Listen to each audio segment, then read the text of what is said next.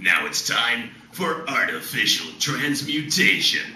Yes, that's right. The incredible skill of being able to take one nucleus, hitting it with a particle bullet through a particle accelerator, and turning that element into a completely different element.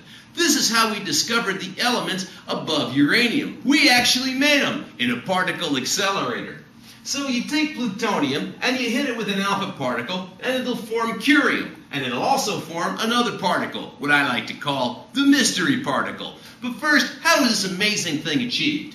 First of all, you take an alpha particle that's positively charged and you've got these rings around this hollow tube that's aimed strictly at that plutonium-239 sample. In order to make this work, since an alpha particle is positively charged, we're going to make all of these rings negatively charged. Now, as the positive alpha particle is pulled towards this and passes the first one, we change its charge to positive to give it an extra push. And as that goes through each one, it's pushed faster and faster and faster and faster until boom!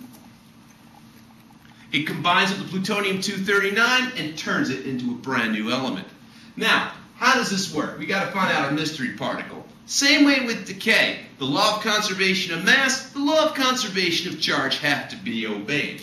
So if we got 239 and 4 on this side for a total mass of 243, on the other side we have 242 plus what? Well, 1, right? Because 242 and 1 is 243. That makes it add up to the same thing on both sides. So that's mass of 1. 94 and 2 is 96, equals 96 plus 0. 0. Now to find what this mystery particle is, we look on reference table O. What's got a mass of 1 and a charge of 0? A neutron. So a neutron is given off when curium is formed from this artificial transmutation. The next artificial transmutation is basically the same thing. We've got Californium-249 is being hit by a large nucleus of carbon after passing through a particle accelerator. Now, a particle accelerator uses charge to accelerate, so anything that doesn't have a charge, like a neutron or a gamma ray, cannot be accelerated through a particle accelerator. If it doesn't have charge, can't use charge to accelerate it. Anyway, the nuclear charge of carbon is +6, so that can move through the particle accelerator very easily. You form a new element and 4 neutrons are thrown out. So let's see what we get. 249 plus 12 is 261. We have 261 on that side equals, now we've got 4 neutrons. That's like saying 10N, 10N, 10N, and 10N. So the total combined mass of these 4 neutrons is 4. Plus, well, let's see, what plus 4 is 261? 257. So the new mass is 257.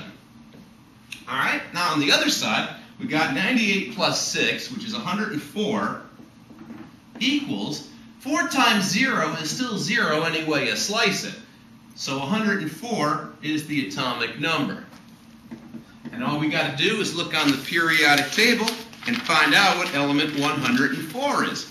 According to the periodic table, element 104, named for the person who discovered the process of artificial transmutation, is Rutherfordium. And that's how you do artificial transmutation, turning one element into another by hitting it with a particle bullet, making sure that you obey the law of conservation of mass and the law of conservation of charge when finding out what your mystery particle is.